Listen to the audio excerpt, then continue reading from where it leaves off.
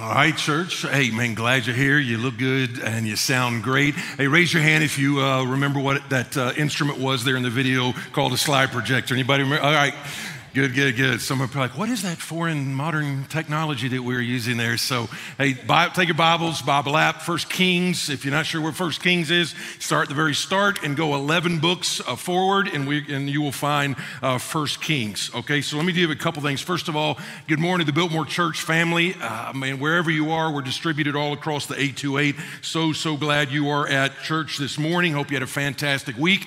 We did. Let me give you a couple of things. First of all, big thank you to everybody who yesterday, I don't know how many hundreds of volunteers yesterday spanned out over 40 schools in 5 different counties for Biltmore Church Love Schools. Thank you so much. We talk a ton about demonstrating the gospel and declaring the gospel, and what you did yesterday is you probably did both, but you definitely demonstrated the gospel. You served our communities because Jesus served us, so thank you so much for that. I know we're closing in somewhere about 1,000 backpacks for students in need, and online is already closed out for that, but if you are at whatever campus you're at, if you want to put it in one of those boxes today, that would be awesome. I think they're being actually distributed this Wednesday, and so maybe even you might have a couple more days if you forgot for that. And then secondly, at every single location, this Wednesday is Starting Point. If you haven't been to a Starting Point, please sign up for that. It's free, childcare's there. It's a way for you to kind of figure out, how do I connect into this thing? What are you all about? Where are you going? What's the deal with my family? How do we do all of that?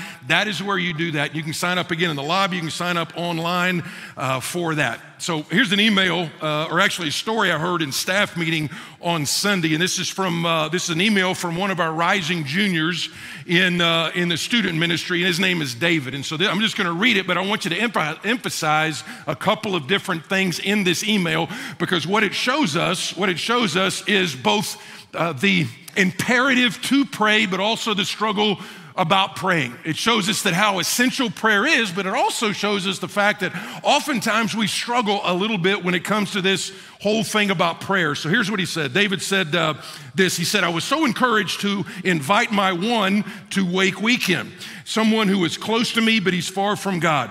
I invited my friend to Wake Weekend, and he eventually said yes. He said, I got so pumped, and I began praying like crazy, asking God over and over to do what he does best and to save my friend Dominic. I prayed that God would make him more receptive to the gospel. Eventually, Wake Weekend happened, and even though I was praying like crazy, I could not see God moving in his life. I was a little discouraged because I thought that God didn't hear my prayer, but I was wrong. A couple of months later, I found out the day before student camp that he was actually coming to student camp. Dominic was attentive in the sermons. He began opening up to some of the leaders.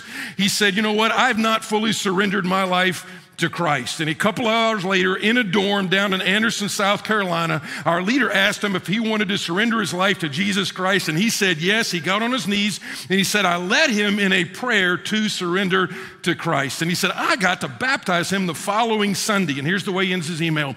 Even though I may have given up on praying for Dominic after Wake Weekend, God never stopped pursuing him. Even though I couldn't see God answering my prayer when I first prayed, I can look back and see that God was working all along, challenging Dominic. And he said, and then at the end, he did this. He said, now after I baptized Dominic, he said, I took my one bracelet and said, you were my one. And he said he took his one bracelet and gave it to Dominic, saying, now you go pray and find out your one. And I'm like, man, give a round of applause to a junior in high school who would simply understand that, you know what, we want to pray. We want to pray. And even when we can't see God working all the time, it doesn't mean God is not at work. And so here's again what I'm saying, what I said at the start, is that is somewhat expressing the necessity as well as the struggle with prayer. Because you don't have to go too far in the Bible to see how prayer is absolutely integral. And if you go into the New Testament, how it was such an integral part of Jesus' life and how it was an integral part of the early church. And in many ways, it was the secret behind the explosion of the early church. Just a quick sampling in Acts chapter 1, they all joined together constantly in prayer. Acts chapter 2, they devoted themselves to prayer. Acts chapter 4, they prayed for an outpouring of the Spirit of God during their persecution. Acts chapter 6, it says the apostles devoted themselves to prayer and the ministry of the word. In Acts chapter 9, Peter prays for the sick. In Acts chapter 12, the church prays for Peter to be released from prison.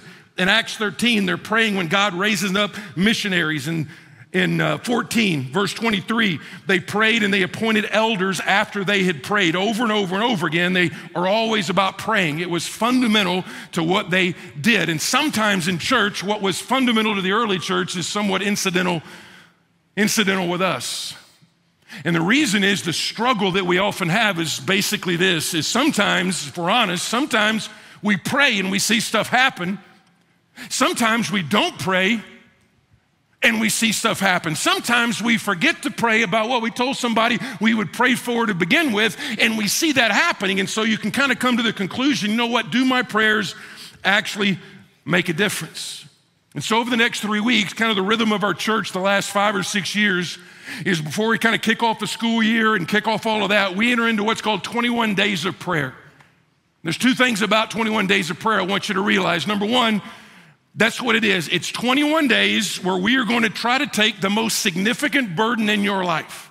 Most of the people at church today, you can identify one significant burden in your life. And we are going to pray about that for 21 days in a row. Most people have never prayed for one thing 21 days in a row, no days off. 21 days in a row. No whining, no worrying, no trying to fix it ourselves. For 21 days, we're going to do the battle on our knees. And to come alongside you with that, we want to give you some tools. And you'll see this online. You'll see this as many places as we can put it.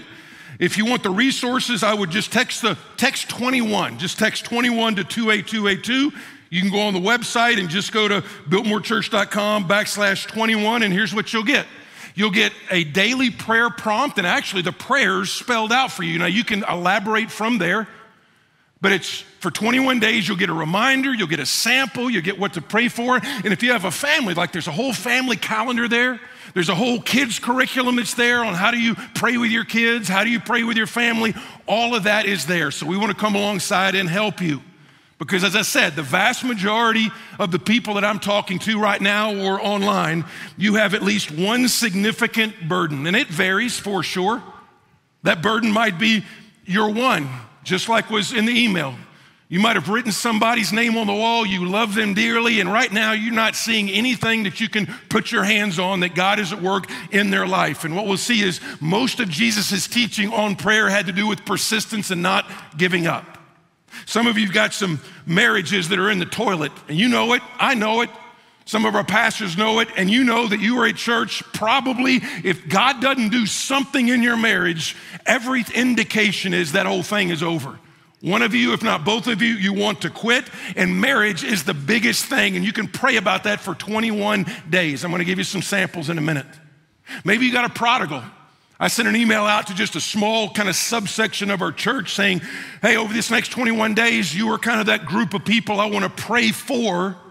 And tell me if there's something specific. And I cannot tell you how overwhelming it is that not the vast majority, but by far the number one request was for prodigals. My prodigal daughter, my prodigal son, my prodigal teenager. They're far from God. They're hanging around with the wrong people. There's no interest in the things of God at all. So maybe it is your prodigal. Maybe it's a health situation. Maybe it's a financial situation. Maybe it's a habitual situation, some habit that you know sooner or later, if you don't get some victory over that sin, over that habit, it is going to destroy you, and there will be some collateral damage to those that are around you.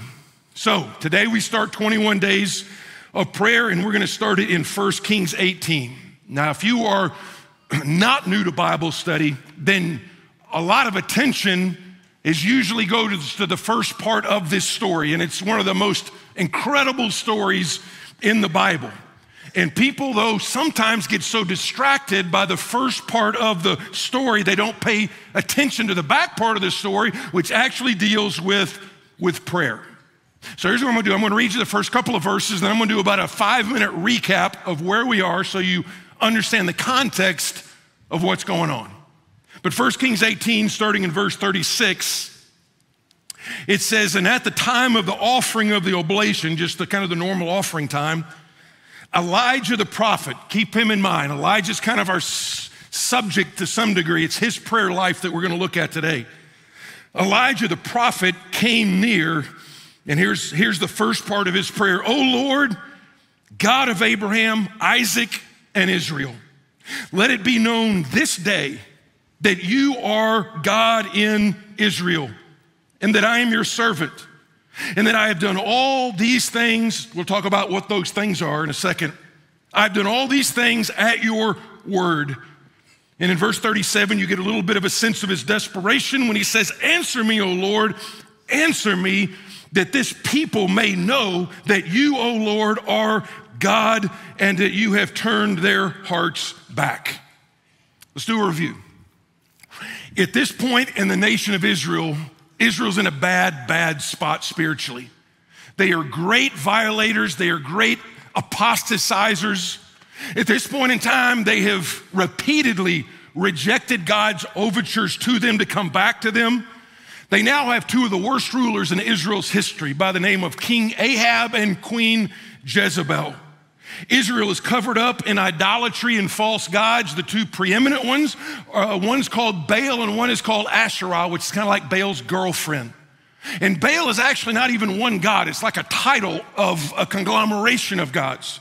And so they had all these gods. They had the god of rain, the god of crops, the god of fertility, and all these gods they were sacrificing to. They were very, very wicked gods. They would require things like temple prostitution and child sacrifice, and Israel was starting to go into those same practices.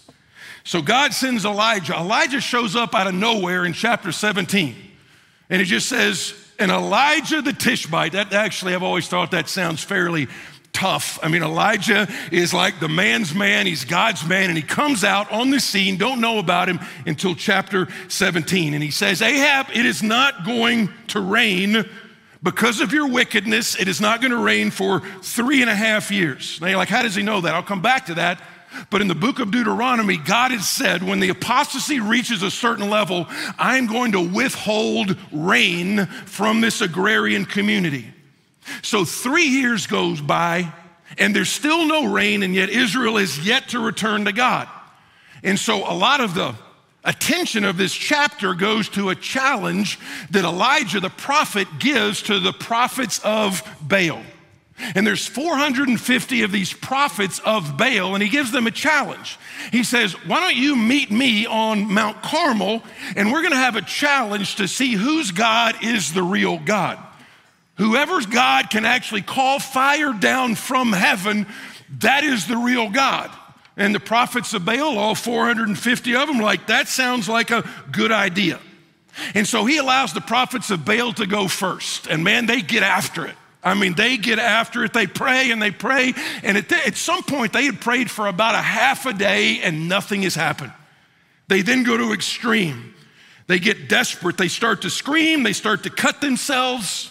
And then there's a verse in there and it simply says, and nothing happened and no one answered. And by the way, that is a phenomenal reminder to us that idols always overpromise and underdeliver.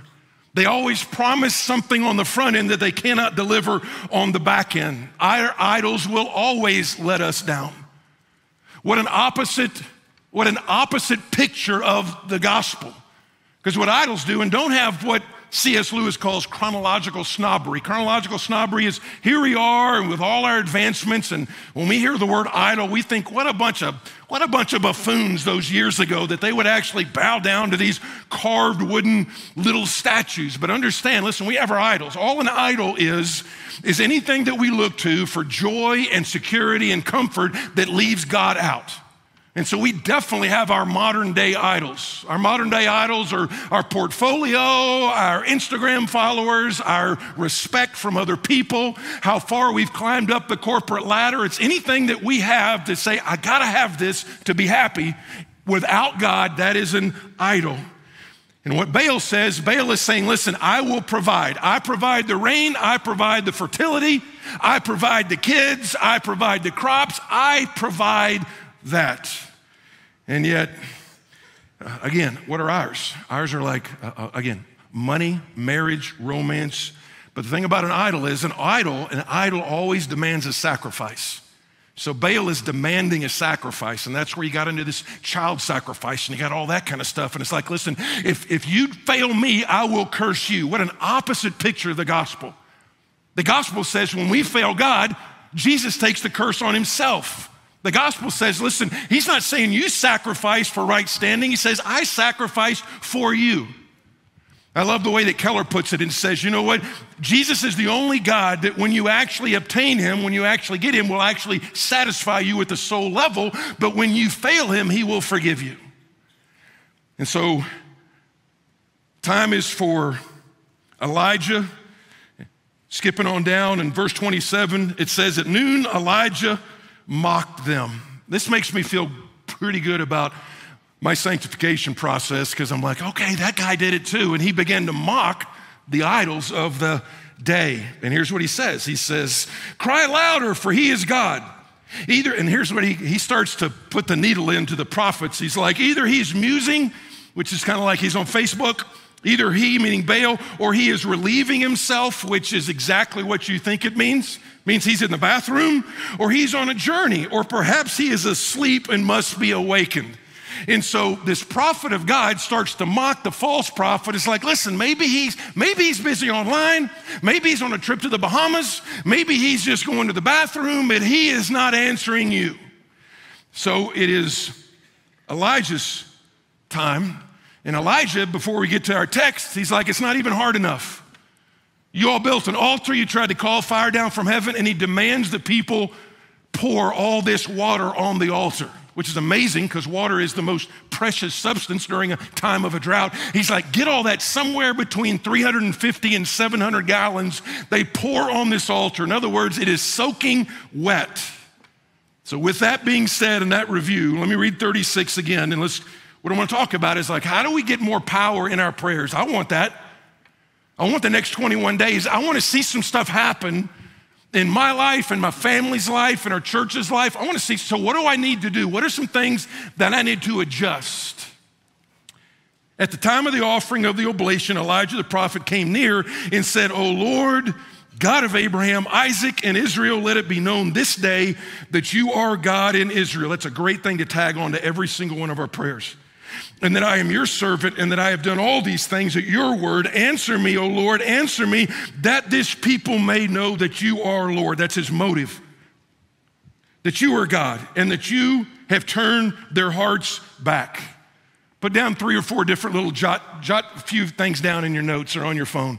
Number one, if we're gonna pray more powerfully, it's gonna start off because it's gonna be prayers that are prayed desperately. I used to think lack of prayer was because of self-discipline. I thought, you know what, if I can just get some more self-discipline, then I would pray more. I would have that meaningful prayer time every single day if I would just have a little bit more self-discipline. And what I realized a number of years ago, this is not about self-discipline, this is about desperation. You don't have to talk somebody who is desperate into praying. You don't have to talk the mom and dad whose son is over there on a battlefield. You don't have to talk them into praying for their son when he's in harm's way. You don't have to talk somebody in when their loved one is on the operating table. You don't have to talk somebody into praying when their prodigal is far off. The reason is because they are desperate. And Elijah's got 450 to 1. He's just dumped gallons of water onto an altar in the middle of a drought. The people are like, what are you doing? You have created an impossible situation. And you might be at church today and you're like, hey, Bruce, I'm all cool with these kind of Old Testament stories and some bearded prophet and all this kind of stuff. But you know what? You don't know the situation I'm in. My situation is impossible. And again, your situation might be marital. And you're like, you know what? We don't even talk to each other at the house. Last time we talked to each other was like 4 days ago, and we're living in the same house. We just avoid each other. It's just a matter of clicking it off until we can run out the clock or until the kids go off to college before we can just kind of call this thing quits so we kind of limit the collateral damage. You don't know what an impossible situation is. You got a prodigal. and you have prayed and prayed and cried and all those things, and you see nothing, no how, no interest, nothing at all. And you're like, that's an impossible situation. You got a financial situation that you're like, man, everybody else seems to be getting blessed and everything is just going wrong for me. And I got like 2 weeks until they're gonna foreclose on my house. What am I gonna do? You've got a health situation where the doctors are saying, listen, this is the case. This is what's gonna happen unless there is a miracle. And listen, am I saying I know exactly how God's gonna answer your prayer? I don't, God knows. I'm saying that yes, I know that he can, and I'm gonna believe that he will. And I know that you have an enemy that wants you to quit and not believe. He wants you to believe that not only God can't do it, but that he won't do it. And yet here we got a guy in an impossible situation and he is desperate. James calls this fervent prayer. The Puritans called this prevailing prayer. Jesus says, apart from me, you can do nothing. Now here's the truth that has to be reminded to us almost every day. Most of us do not realize how desperately we need God, even for what we call the mundane things in life. As somebody else said, it says, you don't know Jesus is all you need until Jesus is all you have. You don't know Jesus is all you really need until the bottom drops out, hell breaks loose in your home, and then it's like, I gotta have God in my life. God, you gotta come through. If you don't come through, it's not gonna happen. Let me ask you again, what is the one significant burden right now that you're like, oh, I don't even, because some of you don't wanna go there. You don't even wanna open that up because it hurts. And listen, I understand that. Believe me, I understand that. We've talked about this a bunch of times. If you pray about something for a long enough time, some of y'all are just coming back to church because you know what, you prayed and you prayed and you prayed and God didn't answer the way you thought and you got mad at God and you're like, if he's gonna treat me that way, I'm out of here. I'm so grateful you're back. But just realizing this, oftentimes it's easier just to cope than it is to hope.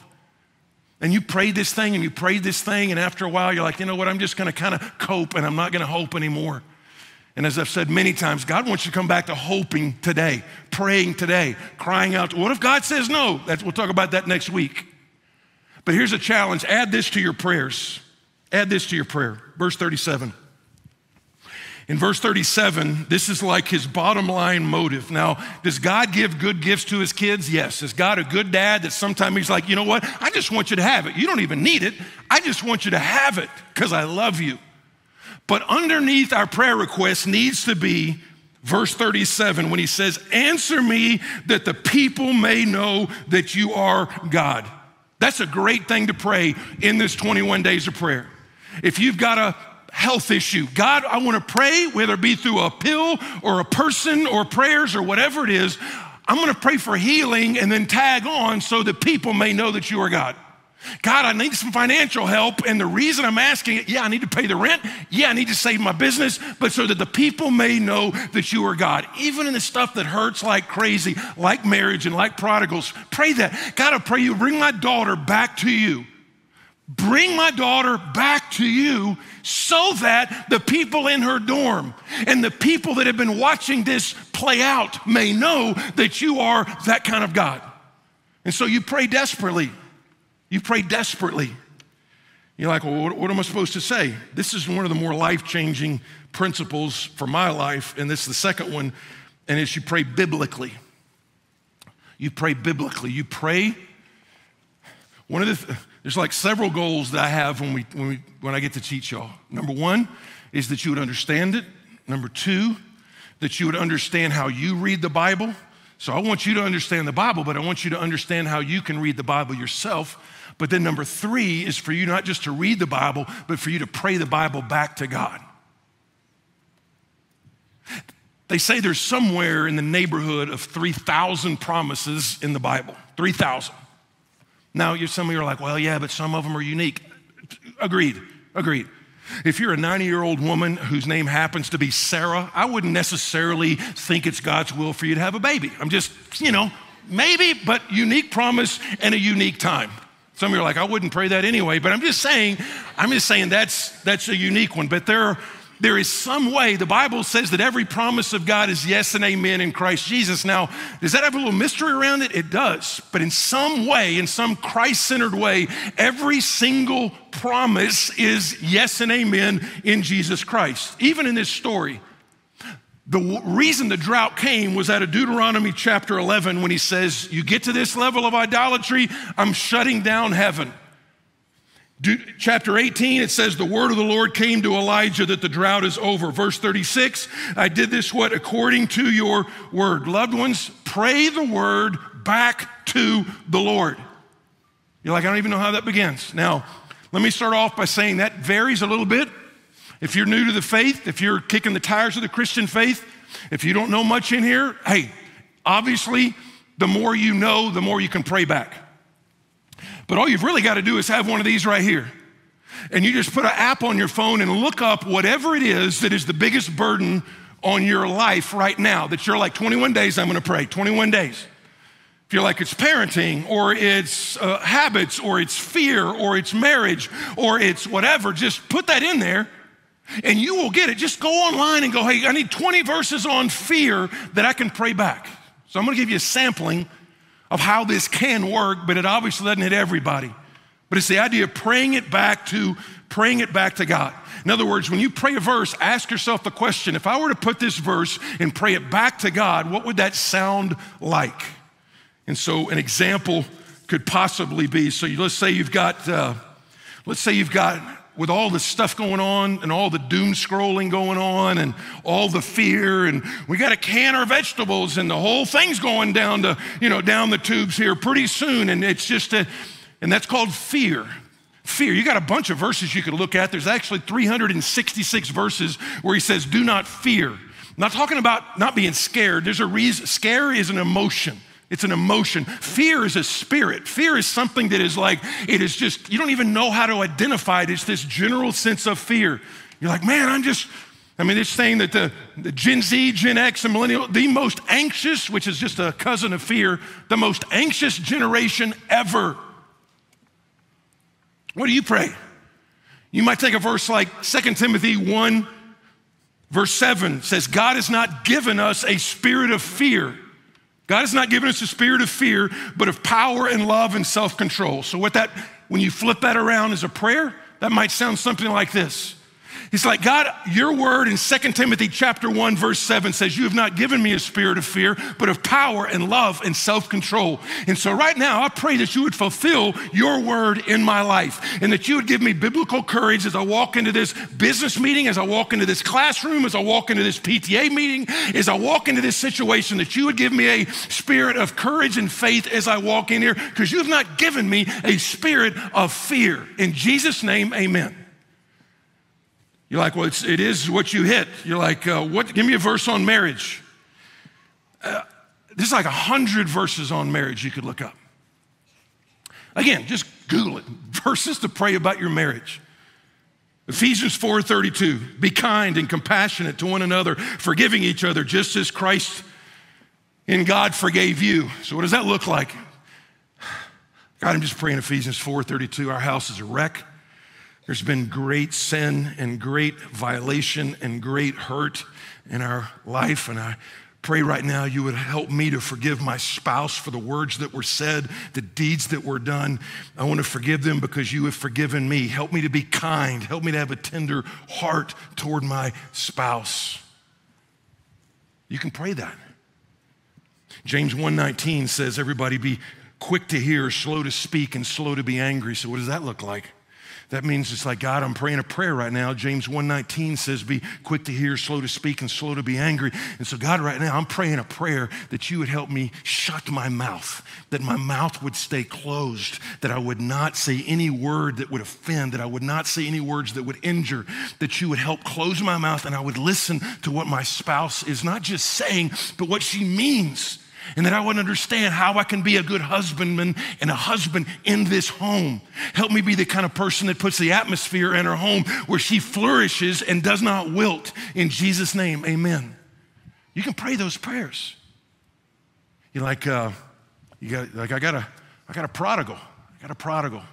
And again, there's a little book called Prayers for Prodigals, and I'm blanking out on the author at this point. I want to say the last name is Banks, but I could be wrong. But prayers for prodigals would be a great one for you to get. But what are some verses you could pray back? Here's a few, coincidentally. John 8:32 says, you will know the truth and the truth will set you free. You'll know the truth and the truth will set you free. So what might that look like when you hit your knees for your prodigal? You're praying, you're like, dear God, I pray that you would show my daughter the truth. She is in captivity. She is in bondage to her sin. You had said that we will know the truth and the truth will then set us free. God, I want to pray that that day would come. I want to pray that the truth would scream into her life and she would see the error of her sin and the error of her ways. Here's one. Here's kind of a newer one for me. Psalm 16. Psalm 16:4 says, the sorrows of those who run after other gods shall multiply. Listen to it again. The sorrows of those who run after other gods, they will multiply. Psalm 16:4. So what does that look like? You're praying and you're like, dear God, I want to pray for my son, and I want to pray that the sin would turn like gravel into his mouth. Psalm 16:4 says that it's the sorrows of those who chase after idols will multiply. You said it would happen, and I pray it would happen in my prodigal. That the vanity and the emptiness of the promises of fake idols would come to fruition. And they would be able to turn around and see how good Jesus is. And they would see how empty the promises of the idols are. And so God help him to have the moment that the prodigal son had in Luke 15, in verse 16, when it said he had nothing, he couldn't feed himself, nobody was helping him, and yet he came to himself and he got up and he went back to his father. God, I want to pray in Jesus' name that would happen to my son, to my daughter. See what I'm saying? You pray it right back. Listen, 5 words back to God from the word are better than 100 words that you and I feel in our spirit that we're supposed to pray.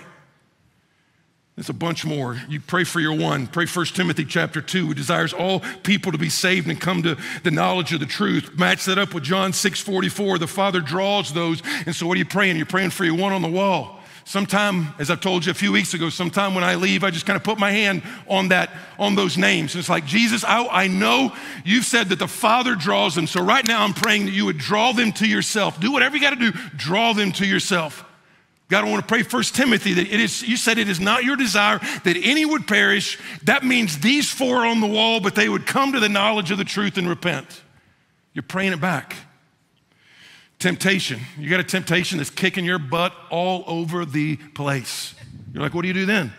1 Corinthians 10:13 is one. You could actually make it specific to your sin, to your strong. By the way, a sin, a habit that is kicking your butt is actually in the Bible is called a stronghold. It's a stronghold. It's actually you're thinking wrong about it. And the reason you're thinking wrong about it is because you've actually not repented from it. All right? Repentance doesn't mean I'm never going to go there again. It means I hate the kind of person that I've become to like that I've become a rebel against the God who loves me, and so I'm going to think differently about it. But maybe part that you might think is pray 1 Corinthians 10:13 over that temptation. 1 Corinthians 10:13 says, no temptation has overtaken me, but that which is common to man. And God is faithful, who will not allow you to be tempted beyond what you are able, but with the temptation will provide a means of escape. So what does that look like? When you're on that business trip, and nobody's there, no accountability. And you pray, God, I tell you what, I've fallen into this temptation 100 times. But by God's grace, the Bible says you are faithful and you will provide a means of escape. So right now, on my knees, I'm praying that you would tangibly show me the means of escape, a buddy to call, something to do, some kind of, I don't want this to happen. Please show me the way of escape. And the Bible says you are faithful in Jesus' name, amen. You know what? The Bible says he will show you the means of escape. Could be your kids, not prodigal, just kids. Pray Psalm 127. It's like, you know what? They're like arrows. You hit your knees like, God, I pray you'd help us to shoot these arrows in the right direction. And if they're going off in the wrong direction, God, that you would just bring a strong wind and blow them back in the direction you want them to go in. Some of you got shame. I mean, every time you're always struggling. I just can't take one step forward with God, because every time I take one step forward with God, my enemy reminds me of all of my past, and I just get bogged down in that. And so you need to be able to pray.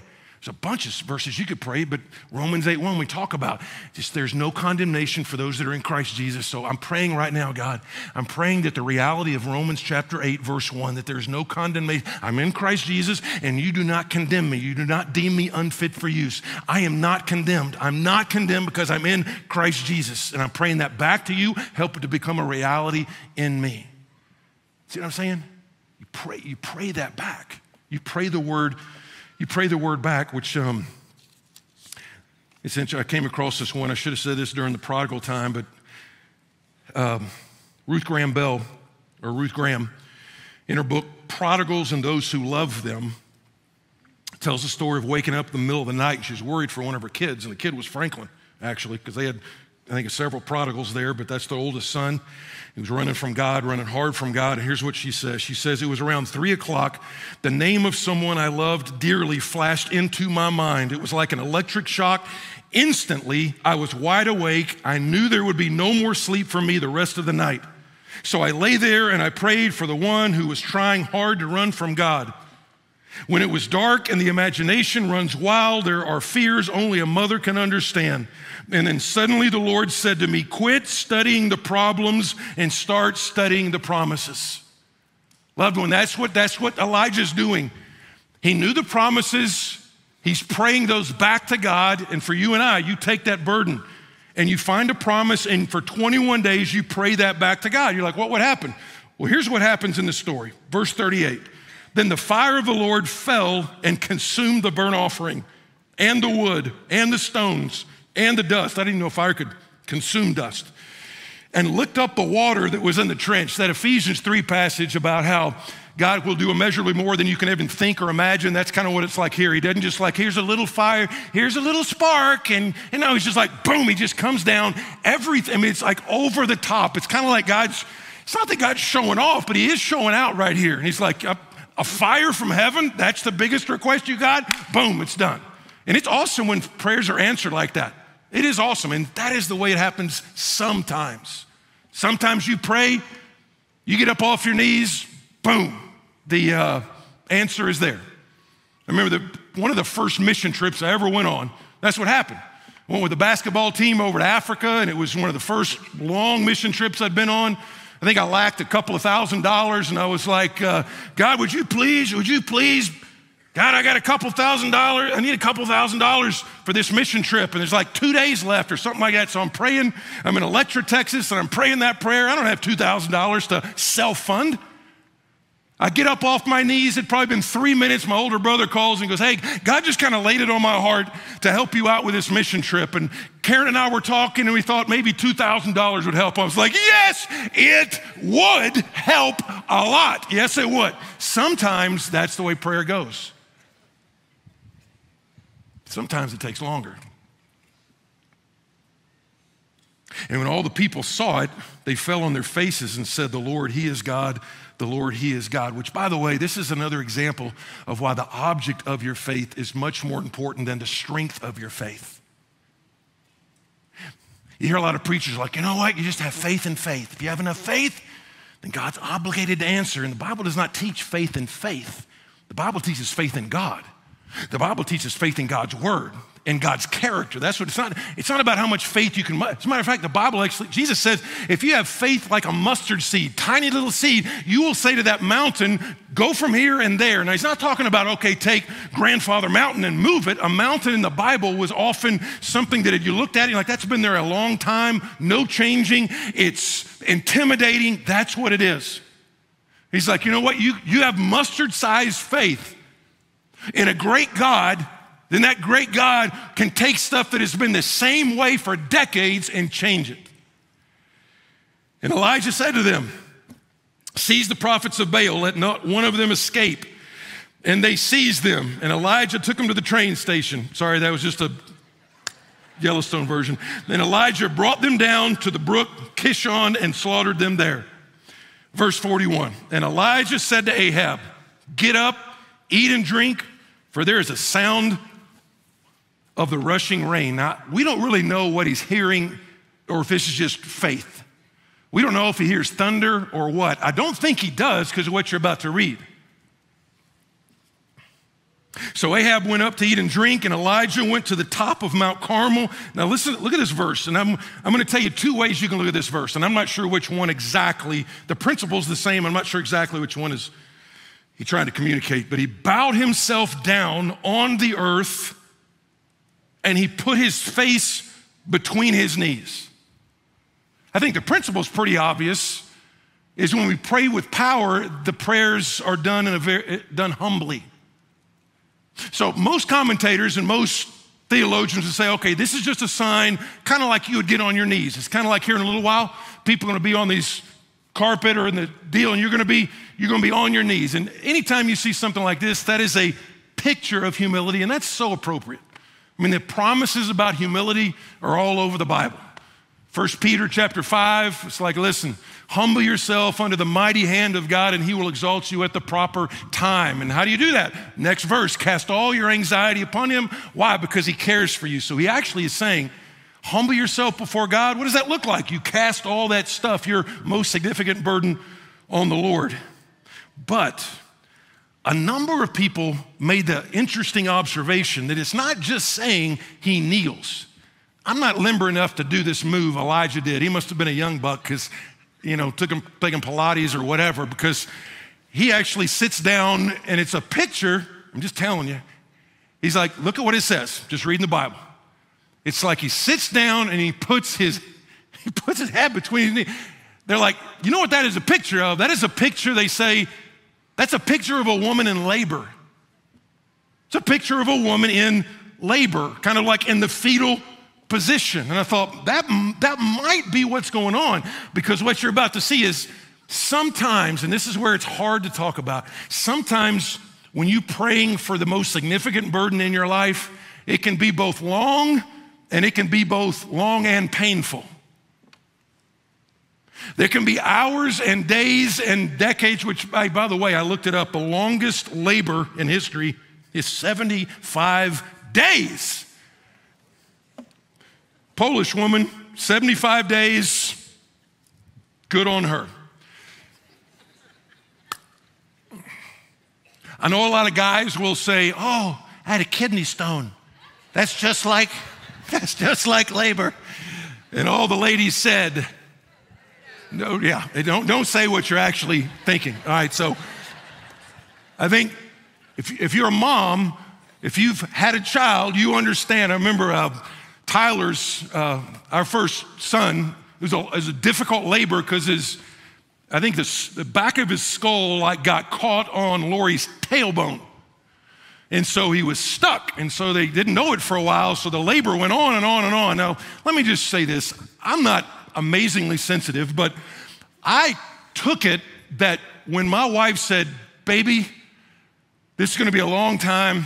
Why don't you go get something to eat? I thought what she meant was, baby, this labor is going to be a long time. Why don't you go get something to eat? That's what I thought she meant. And so I went to Whataburger and came back with a double with cheese and was eating it as she's in labor. Now, I've never seen my wife's head spin around 3 times until that moment, and it spun around 3 times, and I saw a look I pray to the Lord I never see again. But the labor was long, it was difficult, but when it was over, it was so amazingly worth it, so much so, after all of that travail, it wasn't a week later, she was like, hey, this is amazing, let's have another baby. We gotta have another. I was like, hey, because the joy of the delivery of the boy took all the pain and all the anguish and even the time, and just took it all away. Now, what we're praying for, that is in the next 21 days, some of you who have been praying for a long time would see the answer to those prayers and the pain and the length in which you have prayed, and we would see those and would say, you know what, it's worth it. It's worth it. It is worth it.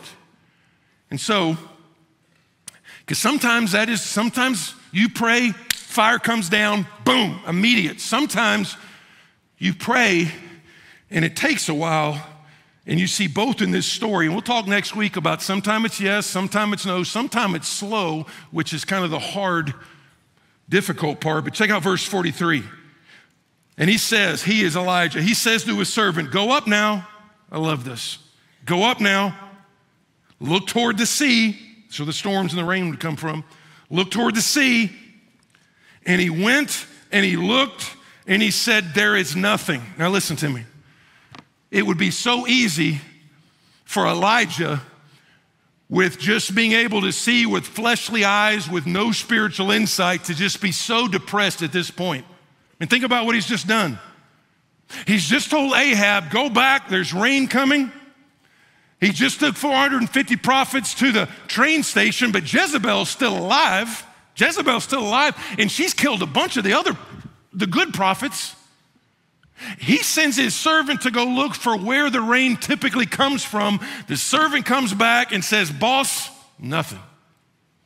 Clear blue sky, nothing on the horizon, no rain, no clouds, nothing.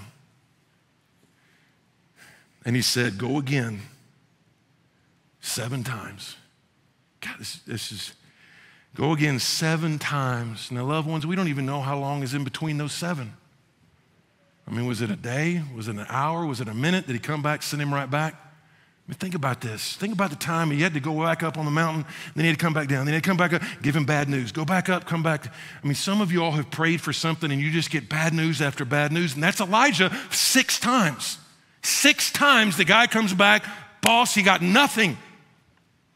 But the 7th time, 7th time. And by the way, let me say this. Most of the teaching of prayer by Jesus, think about it this. I didn't really realize this until like 3 months ago. Most of the teaching that Jesus taught on prayer was about persistence and not giving up. I mean, think about that. I mean, most of the parables that they would say, Lord, teach us to pray. And then he would tell a story about a neighbor who comes in the middle of the night. All the family's asleep, and he keeps knocking and keeps knocking. And it says basically because of the persistence of that neighbor, he gets up and he feeds the guest. Or the one that's crazy is a few chapters later in Luke 18 when this widow and this unjust judge, and the unjust judge was acting like an unjust judge, and she kept basically pestering him. And finally the judge is like, this lady's gonna drive me crazy if I don't give her justice. And it's not that God is the unjust judge. Jesus says, listen, if an unjust judge would actually eventually give what she needed, how much more a God who loves you will give you what you need? But somewhere in there, it is persistence. And so this last one, I'm gonna just say, pray when we pray over the next 21 days, pray expectantly. One of the Psalms, I'm blanking out on what it is, I meant to write it down. It says, early in the morning, you will hear my voice, and then I will get up and I will watch. I love that. Early in the morning, you'll hear my voice. So he gets up and he prays. And then and the idea is then he watches for seeing how that prayer is going to be answered. Verse 44 says, and at the 7th time, he said, look at this. Some of y'all, what you're going to see in the next 21 days is not a full answer to your prayer, but you're going to see a cloud the size of a man's hand. Because he says it, behold, a little cloud like a man's hand is rising from the sea. Now again, how easy, when you have started to cope and ceased to hope, and you see a cloud the size of a man's hand, the tendency is to go, man, that is nothing. Coincidence is what that is. But when you see with eyes of faith, you're like, boom, that is it. That is the beginning of a shower. Then he says, behold, a little cloud like a man's hand is rising up from the sea. And he said, go up and say to Ahab, prepare your chariot and go down, lest the rain stop you. In other words, listen, this is gonna rain so hard, you can have a 4-wheel drive and you are still gonna get bogged down. That's how much rain we're gonna have. And here's the way the story ends. And in a little while the heavens grew black with clouds and wind, and there was a great rain, and Ahab rode and went to Jezreel. Jezreel's about 15 miles away. And the hand of the Lord was on Elijah. If you're like, what do you want to pray for people? Pray that. The hand of the Lord, it's talked about a number of different ways. The hand of the Lord is just that, kind of it's that anointing, that the fact that God's hand and his presence, and it's obvious that stuff is happening that you can't manufacture. That's the hand of the Lord. The hand of the Lord was on Elijah, and he gathered up his garment And this is awesome. He gathered up, so he's got this robe, and so he takes his robe and he's like, he tucks it in his belt. I mean, he doesn't have good shoes. He doesn't have Lululemon joggers. He doesn't have any of this stuff at all. He's got the worst possible equipment. And he ran before Ahab to the entrance of Jezreel. So in other words, this guy on foot somehow beats this chariot 15 miles to where they were going. You're like, what's the point? Honestly, I don't know what the point is, but what the Lord showed me was, and he showed me about 100 times, is he can do more in like 5 seconds with his hand. In 5 seconds, he can do more than I can do in 5 years without him. 5 years, work and toil and hope and sweat. And then boom, in 5 seconds, just boop, God does something, and it's so much more effective. You're like, well, how do I pray in a faithful way? Well, I talked to you about this in Psalms, I believe. You're like, I don't know how to pray about this situation. How is God telling me yes? Is he telling me no? Well, again, we'll talk about it next week, but probably the most faithful way we can pray over the next 21 days is like those 3 guys in the fiery furnace from the book of Daniel. Shadrach, Meshach, and Abednego. Remember, Nebuchadnezzar comes up, and it's like, if you don't bow down to my idol, I'm going to throw you in the fire. And it's like, listen, you do what you want, but we're not going to bow down. So he throws him in the fire, actually turns the fire up. And basically what Shadrach, Meshach, and Abednego basically say is this: God, you know what? God, I believe, I know you can rescue us. I know you can, and I believe you will. And even if you don't, I'm not going to bow down to the idol of fear. That's a sovereign God kind of way to pray. So over the next 21 days, that's a great way to pray. God, I know you can. I know you can bring our marriage back together. I know you can bring the prodigal back home. I know you can heal me in an instant. I know you can. And I actually believe you will. I believe you will. Unless God has told you to stop praying for something, keep praying. And then, even if you don't, I'm not going to bow down to fear. So there's a song that talks about, I'm going to fight on my knees. I'm going to fight on my knees. So that's what the next 21 days is about. When we fight, we're going to fight on our knees.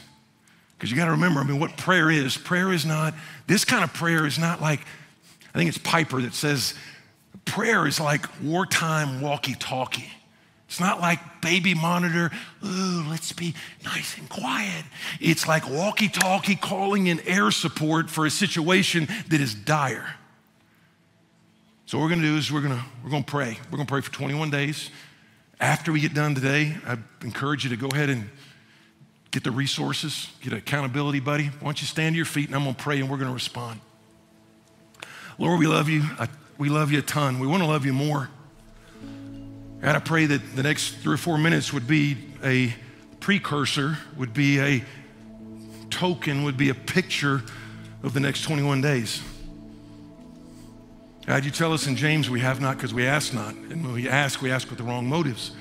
So our motives, we want our motives to be what Elijah was, that the people would know that you are God.